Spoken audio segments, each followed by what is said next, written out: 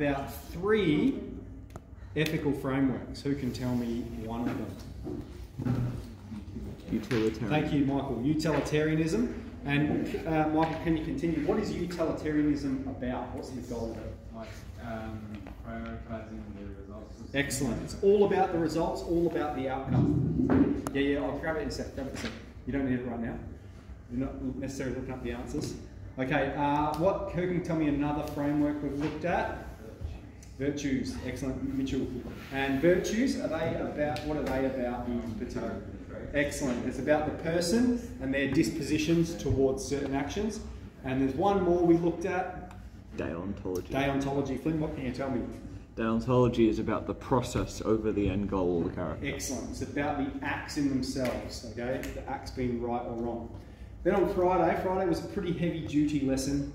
Pretty heavy duty for a Friday afternoon. I found it hard to get through, and then conversations were difficult as well. So we're just going to have a quick touch on it before we get into our issue that we're talking about today. So we said morality is either objective, that there are objective moral truths, or it's not. Okay, so not a black and white fallacy, because they are two mutually exclusive things. It's either this or it's not this, okay? In the case where it's not objective, we say that it is completely socially constructed and conditioned. There are no objective moral truths. So we have argument, what is objective morality? There are moral facts, moral questions have true answers. What is relativism? There are no moral facts, there are no true answers. It's all just my opinion or how I feel about it. Okay, so we looked at 4 arguments for relativism. So the first one was that morality is socially constructed. All right, that's sort of true in a sense. Your parents and society conditions you how to behave. But then we said just because something's socially constructed doesn't mean it's relative. Okay, the example I gave was about maths, that you go to a maths classroom and you're conditioned into believing these laws of mathematics, but they are objective truths. Okay, so we're saying, mate, just because something's socially conditioned doesn't make it relative. We have the second and third arguments quite similar. Cultural values differ from culture to culture, therefore moral rightness differs from culture to culture. So we said if you're going to maintain that, it means you view slavery and infanticide and the Holocaust and the sacrifices of the Aztecs as all fine. That's morally permissible because that's just how they did it back then and where they were located. People have different opinions. What's right and wrong? All right, we can't always agree on everything. Therefore, there's no truth with it.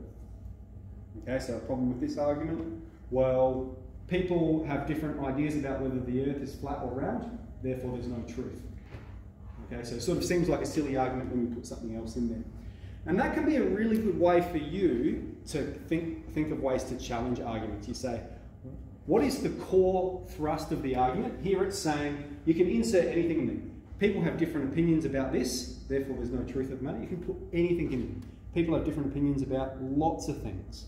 That doesn't mean there's no right or wrong to it. And then the last one, a society that sees morality as relative is more tolerant and inclusive. They're more likely to accept everything, all right? And that's sort of saying tolerance and inclusivity are good things, maybe objectively good. What were some arguments we looked at for objective morality?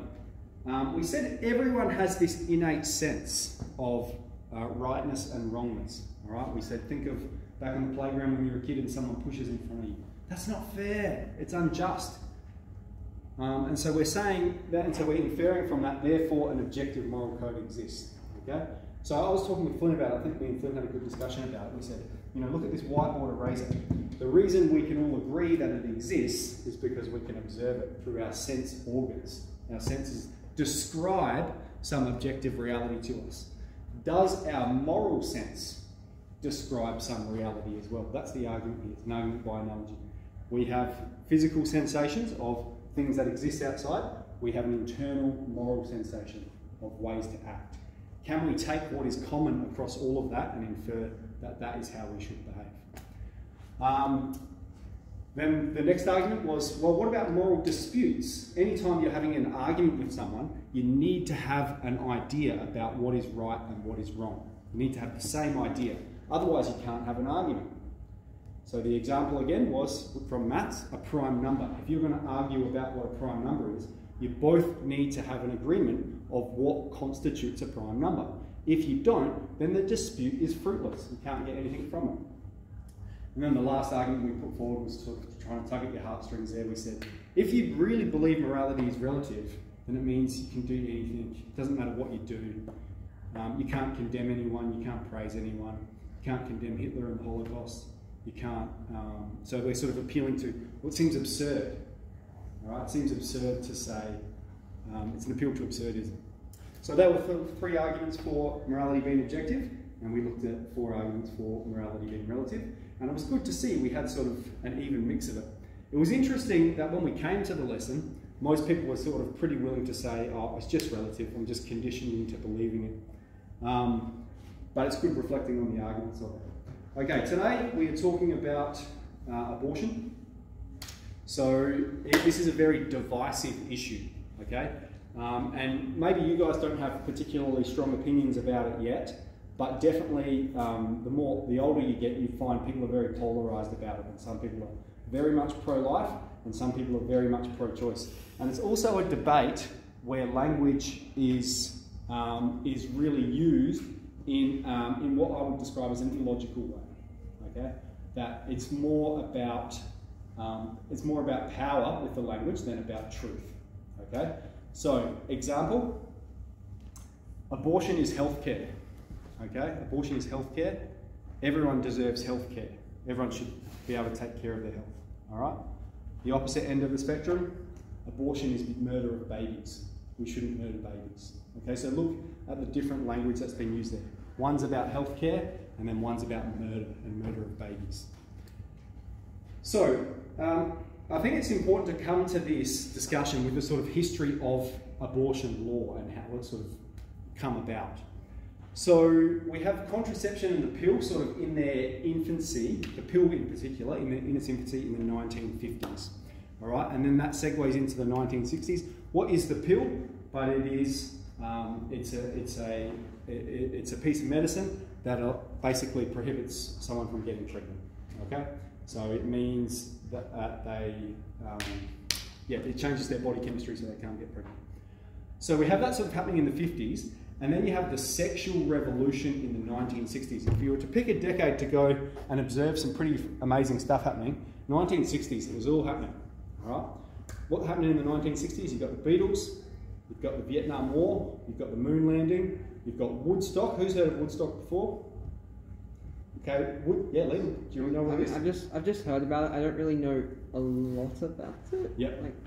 I just keep hearing its name brought up lots of times from the 60s. Yeah, it's like the first music festival, okay? And it was organised at a guy's farm, and he just had heaps of people rock up, way more than they anticipated. And it was just like this massive party that they had, heaps of hippies, heaps of drugs, and that was sort of the first music festival. And in there's all people experimenting with drugs and sexuality and so forth. So all that's sort of happening in the 60s, and you find a real abandonment of sort of traditional modes of being. All right, so traditional ideas of family and so forth, that sort of changed in the 60s. Okay, so look at what we've got. We've got sort of women, some would say gaining autonomy over their bodies, so they can choose when and where they're going to have children. Okay, that's the purpose of the pill. Okay, and they're sort of moving into, generally speaking, more away from being a stay-at-home mother to more getting into the workforce. Okay, so you have that all happening around this time. But the pill doesn't work all the time, and contraception doesn't work all the time. All right. In fact, I think with condoms, the success ratio is about 97% of prohibiting pregnancy, and with the pill and so forth, if you use things together, I'm not exactly sure, but it's not always successful. So let's take the example of condoms. 97% successful, which means 3% of the time, someone's going to get pregnant when they don't want to. Okay? So they didn't want to get pregnant. They've had sex. They didn't want to get pregnant. And so now they've got this pregnancy that they don't want. They're not ready to have a child. And so you have, this is a major case in America taken to the Supreme Court. This is Roe versus Wade. And I'm talking specifically about the history of America here because what happens over there tends to sort of unfold here. Okay? So Roe versus Wade is the Supreme Court case where they said, abortion is a woman's right in 1973. So that's sort of the history of it. That takes us to 1973, where abortion is legalised. So in Adelaide, or in South Australia, abortion, so in 2019 they changed it. Abortion was legal up to 24 weeks. Okay? Now abortion is legal up to 40 weeks of pregnancy, which is full term. So as long as the baby's not born, the mother can still choose to abort it. Okay, so what is an abortion? So an abortion is a medical process of ending a pregnancy so that it does not result in the birth of a baby. That photo there is a baby at 24 weeks. So at 24 weeks, a baby is generally viable. That is, they can survive outside of the womb without too much intervention. But yeah, so now in many parts of the Western world, it is legal up to 40 weeks, provided there's sufficient justification. So what does it say? It considers here woman's current and future physical, psychological, and social circumstances. So here is the main argument for in favour of abortion. And so this is put forward by a feminist in the 1970s called Judith Jarvis Butler. So can we have those sort of 3 paragraphs read? Oscar, could you read the first one for me, please? You wake up in the morning and find yourself back to back in a bed with an unconscious violinist. A famous unconscious violinist. He's been found to have a fatal kidney. Ailment, that word is, Yeah, and the Society of Music Lovers have canvassed all the available medical records and found that you alone have the right blood type to help. Excellent. Alex? They therefore kidnapped you, and last night the violinist's circulatory system was plugged into yours, so that your kidneys can be used to extract poisons from his blood as well as your own. And Mercedes? The director of the hospital now tells you, look, we're sorry the Society of Music Lovers did this to you. We would never have permitted it if we had known. But still, they did it, and the violinist is now plugged into you. To unplug you would be to kill him, but never mind, it's only for 9 months. By then, he will have recovered from his ailment and can safely be unplugged from you. Excellent. So they're painting a picture here of someone who doesn't want to be plugged into this violinist. Okay, they've just woken up and they're plugged in. So it's a thought experiment, isn't it? They're plugged in, they have to stay there for 9 months. All right? And so the appeal of this argument is, well, you wouldn't expect someone to have to go through that.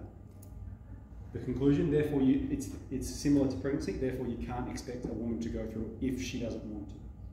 Okay, that's the sort of main thrust of the argument here. There will be some questions where we can unpack that a bit more. The other side says abortion is murder. That was sort of the way we described it. So murder can be a loaded word, but let's try and come up with a suitable definition of it. Because if we're saying abortion is this thing, we need to check out, well, what does this word mean? Okay? It certainly means more than killing. All right? It certainly means more than killing. Okay? For something to be murder, it has to be, it involves the killing of something. It stops living. But you could say if you kill someone in self-defense, that's not murder, is it? All right? They've tried to attack you and you've sort of fended them off and they've died. You didn't intend to murder them. So what else do we need to add to it? Something about like how it's the end of a life. Yep. Yeah. So do you think that's like killing is a suitable way to describe the end of life?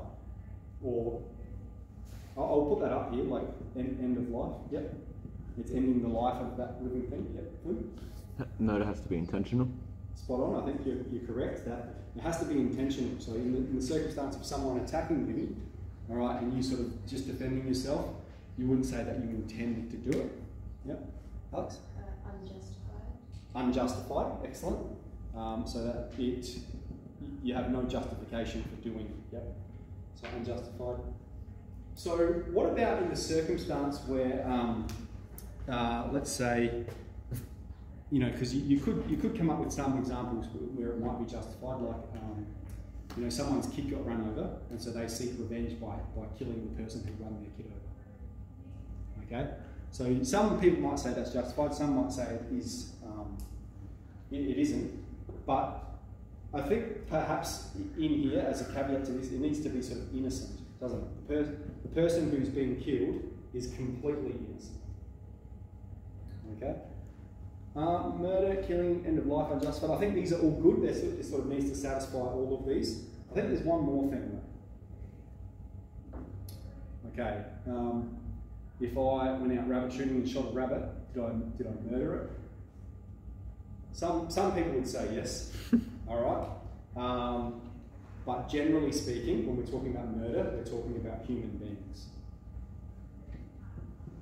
Okay. So let's look then at abortion. Okay, and let's see which of these does it satisfy. Okay. So abortion is intentional. It's a procedure that people go and perform.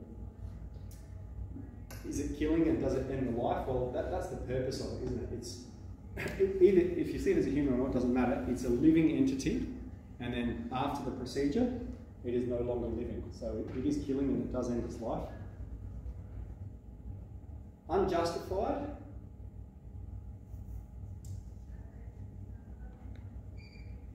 We might leave that one there for now. I hadn't thought of that as a word before. But maybe that sort of ties in with innocent. Is the fetus innocent?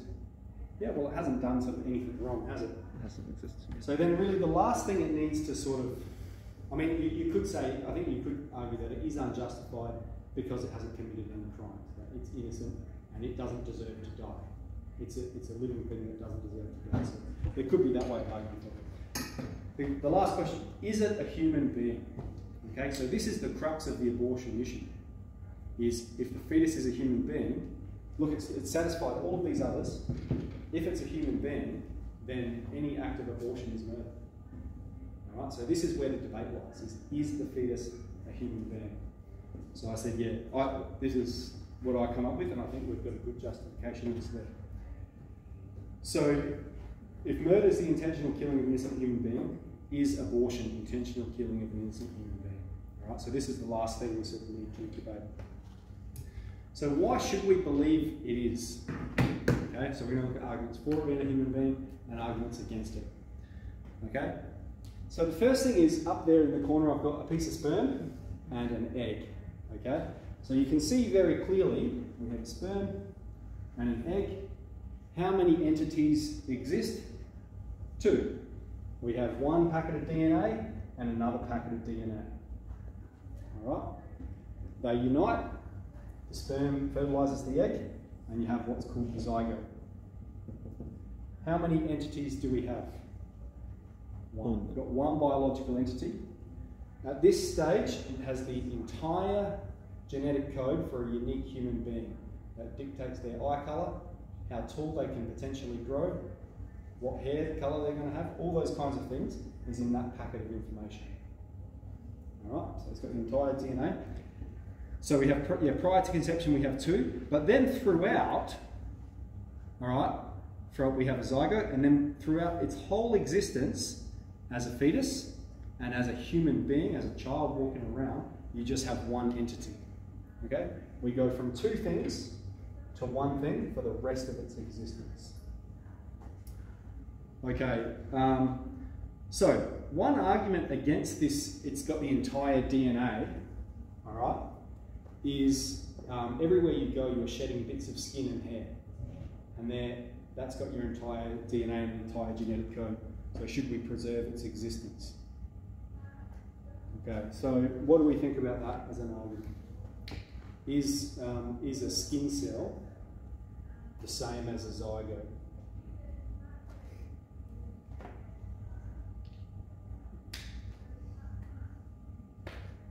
So yeah, so we're shaking our heads a bit. They're different in that they have like different potentials, don't they? So a skin cell is not going to grow into a human being, but a zygote, if you give it the, give it a proper environment, give it nutrition and time. So you can call that the NET test. Nutrition, proper environment and time, it'll grow into a human being. A skin cell or a hair follicle, whatever it is, given nutrition, environment and time, it's not going to grow into a human being. Okay, so there's a potential difference there. All right. So that was one argument against that. We have that. Okay, and then the argument is like it's just metaphysical. We've got two things and then one thing throughout its whole existence. And so then it says any other demarcation point. So a demarcation being when it transitions from being not a human to a human. It's saying it's just arbitrary. You're just making that up for convenience, so that you can make these choices. So that's why, some reasons why we should believe it's a fetus, it's a human. Why not? Okay. The first argument says it is not fully developed. Okay. So that's very true. It's not fully developed. Is that a good reason for terminating its existence? Okay, or what does it imply? So certainly, you know, my children at home, I've got 10-month-old babies, two of them. I've got a 3-year-old and a 5-year-old. It's saying the less developed they are, the more okay it is to kill them. All right. I might be jumping ahead a bit there. No, I'm not. Okay, so one argument here is it's okay if it's sort of done a bit earlier. The earlier it's done, the better. Well, that's just saying the less developed something is, the more appropriate it is to kill it. All right, do we hold the same proposition with regards to children? Okay, the second one, the fetus is dependent upon the mother for survival. Okay, very true. All right, it's inside the womb. It needs the mother in order to survive. So do infant babies when they're born. They need a mother, or they need someone to care for them. The fetus is not mobile. Okay, again, you can make the same argument about a infant baby. It's not moving, can't move itself around and take itself to the toilet. You make the same argument about a human being that's a quadriplegic in a wheelchair, but they can't move themselves. Does that mean they're not a human being? Okay. The fetus can't feel pain. Okay, can't feel pain. There are some people that are born with a condition where they can't feel pain at all, and it's really dangerous for them. They like burn themselves all the time, and they cut themselves, and they don't even know it. So there are people that exist that can't feel pain. Does that mean they're not human beings? And the last one, the fetus doesn't have a heartbeat, so you can detect a heartbeat from about 6 weeks onwards. Okay, but again, what's the implication of maintaining this? If someone's heart stops, okay, the ambulance come along and try and get their heart going again, are they not a human being for that period of time when their heart stops? Or do they still maintain their humanity? So this is the crux of the issue, and that's why it's so divisive. I think you can make, so what's the pro-life case saying? It's saying, look, you've got entire DNA of a human being, you go from 2 entities to 1. And that it's one entity throughout its whole existence, and any other demarcation point is arbitrary. So this is the syllogism. All abortion is willful killing of an innocent human being. So where do people debate that? The human being part. All willful killing of an innocent human being is murder. I think people are generally pretty happy with that definition of murder, so it's difficult to contest the second premise. You may want to add more detail or less. But generally, when people dispute this argument, they'll go after the first one. Okay, that's a reasonably strong argument. I think this one's a little bit stronger. Okay, so what do the pro-choice and pro-life arguments value? Okay, so let's look at this. Pro-choice. Okay, what about the life of the mother? Okay, what about the quality of her life? She's not going to be able to. Let's say it's a young teenager who's got pregnant. She's not going to be able to go to university. She's not going to be able to pursue her career. What about her life? Okay, so that's the question it's asking. And then what about the pro-life side of that? They're saying, what about the life of the baby? It doesn't have the opportunity to exist. So when I say both of those, can we see what do they have in common? What are they sharing together? What do they both value there? Okay, pro-life. What about the life of the mother? Pro-choice. Sorry, pro-choice, what about the life of the mother? Pro-life, what about the life of the baby? What's common? Value of life, isn't it? Absolutely, value of life is common to both. All right? So one of them, if you think of the pro-choice, value of life of mother,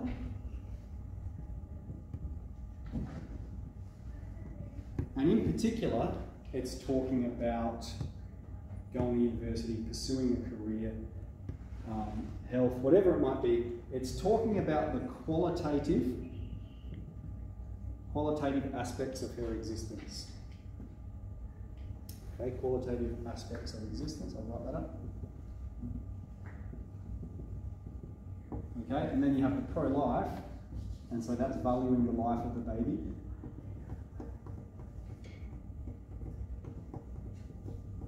Alright, so we've got valuing the life of the mother, valuing the life of the baby.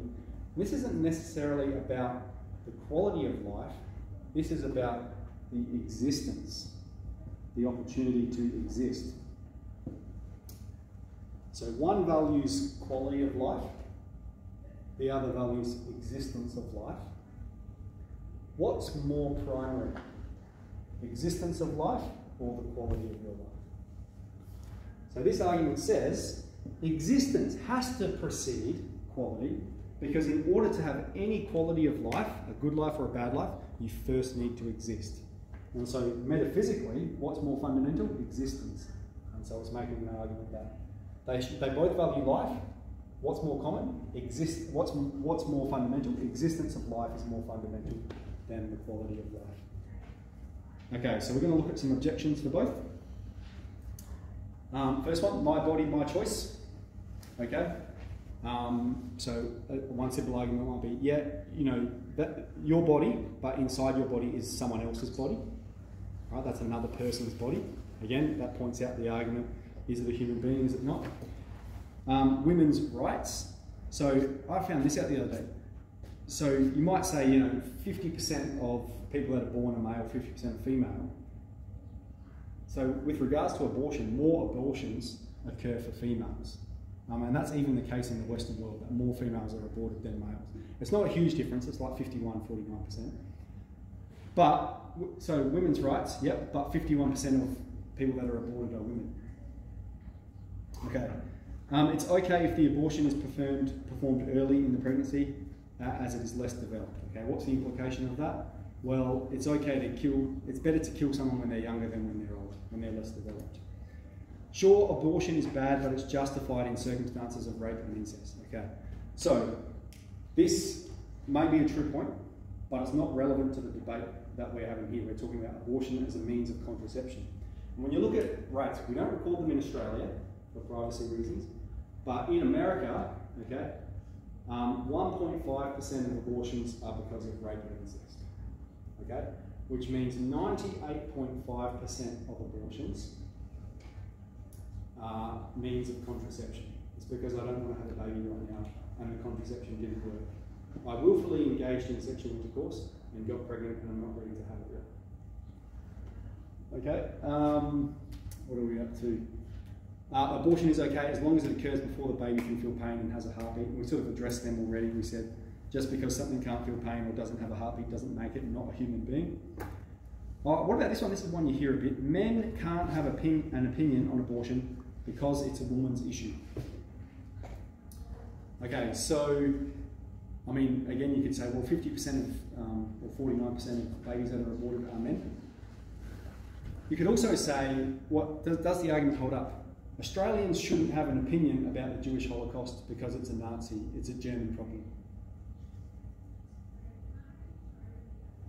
All right? Australians shouldn't have an opinion about some atrocity happening elsewhere because it's an issue that's to that area, that belongs to those people. Last one. We don't really know if the fetus is a human being or not, therefore we should allow it. Okay? So let's say, again, you go on hunting, you go on rabbit shooting, we're going to stick with that example. You go on rabbit shooting with your friend Bob, and you hear some rustling in the bushes. Are you just going to shoot the bush and hope you get a rabbit? You might shoot Bob. It might be Bob in the bush, okay?